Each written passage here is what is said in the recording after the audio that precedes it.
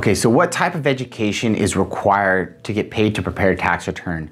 This may come as a surprise to you as it did for me when I first learned this, but the IRS does not require any formal education in order to get paid to prepare tax returns. The only thing the IRS does require you to do is get something that's called a PTIN, or Paid Tax Preparer Identification Number. You can obtain a PTIN through the IRS's website, which I will include a link to, and it takes about 15 minutes to go through their registration process in order to obtain a PTIN. Now, even though the IRS does not require an education, there are 4 states that do, and if you live in any of these 4 states, you will need to go through these courses before you can get paid to prepare tax returns.